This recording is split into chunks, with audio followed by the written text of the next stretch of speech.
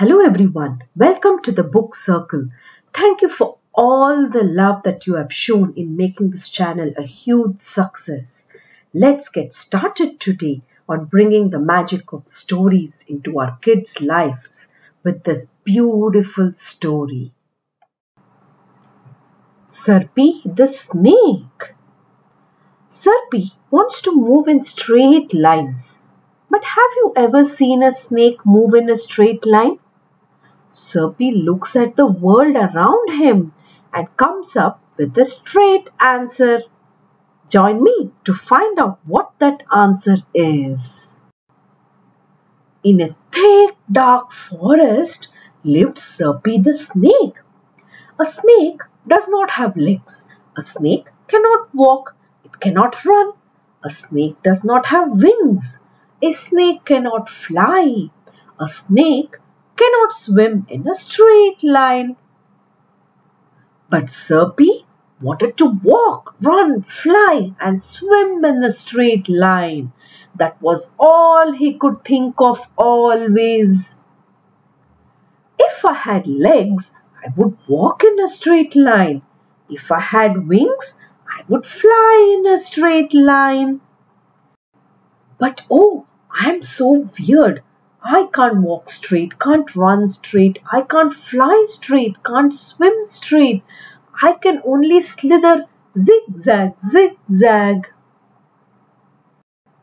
Just then, Serpy saw some birds flying in the sky.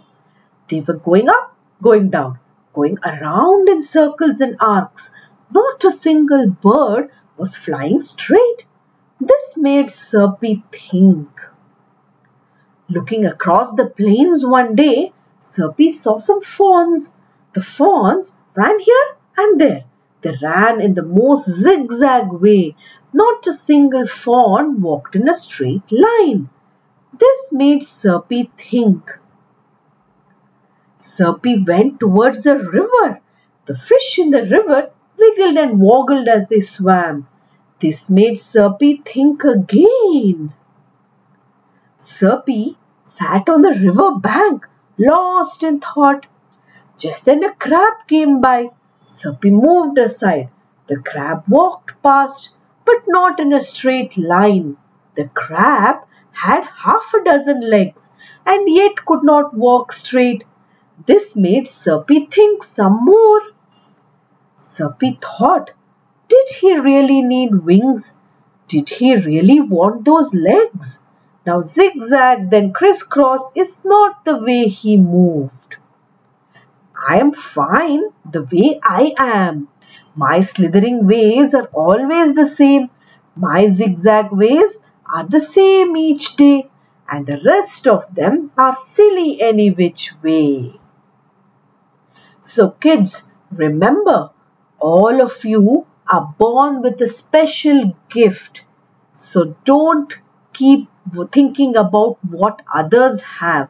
Look at what you have and be happy with it. Thank you for listening. Please do like, share and subscribe to our channel and watch out for many more fun stories coming your way.